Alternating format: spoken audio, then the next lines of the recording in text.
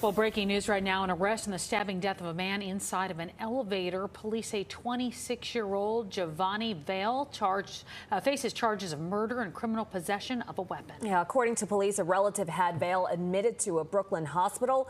Detectives first linked him to the slashing of a woman Saturday afternoon in Burham Hill in Brooklyn.